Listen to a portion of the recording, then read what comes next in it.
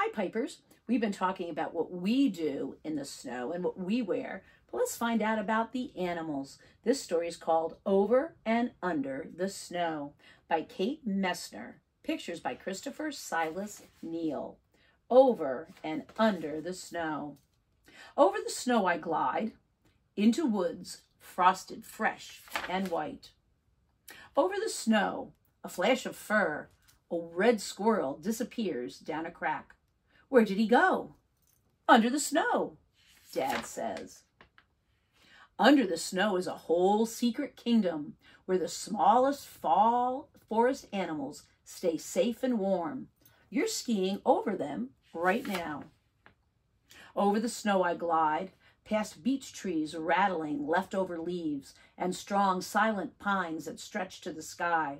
On a high branch, a great horned owl keeps watch. And under the snow, a tiny shrew dodges columns of ice. It follows a cool tunnel along the moss, out of sight. Look, Dad said, tracks. Tracks always tell a story. Over the snow, a deer has crossed our path. Deep hoof prints punch through the crust, up the hill, under a tree. An oval of melted snow tells a story of a good night's sleep. Under the snow, deer mice snooze. They cuddle up against the cold in a nest of feathers and fur. Over the snow, I climb, digging in my edges so I don't slide back down. Under the snow, voles scratch through slippery tunnels, searching for morsels left from summer feasts. Over the snow, I swoosh, down, down, faster, faster, down, faster, faster, whoops. But under the snow, a horse snowshoe hare watches from the shelter of a spruce tree. Almost invisible, she smooths her fur, a coat of white, winter white. Over the snow I glide, past reeds where tadpoles play tag in the springtime. But under the snow, fat bullfrogs snooze. They dream of sun-warmed days back when they had tails. Over the snow I stand and stare, little mountains in the marsh.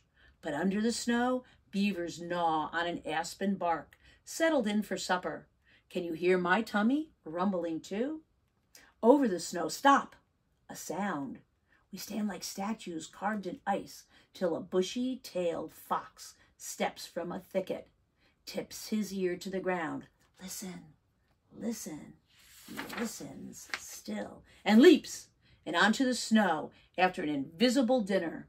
His paws scratch away to find the mouse he heard scratching along underneath, under the snow. Over the snow I glide. A full moon lights my path to supper.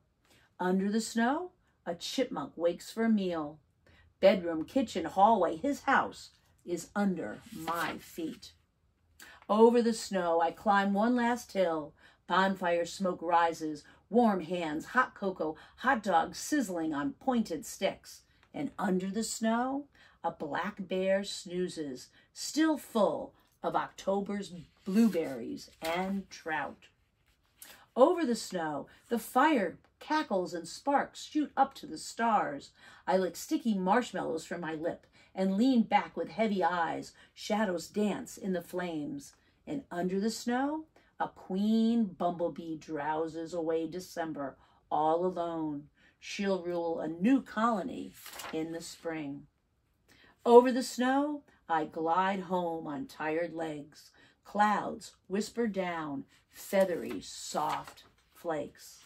Under the covers, I snuggle deep and drift into dreams of cuddling deer mice and slumbering frogs, hungry beaver and tunneling voles, drowsy bears and busy squirrels, and the secret kingdom underneath the snow. Oh, I love that story. A brand new one, Over and Under the Snow.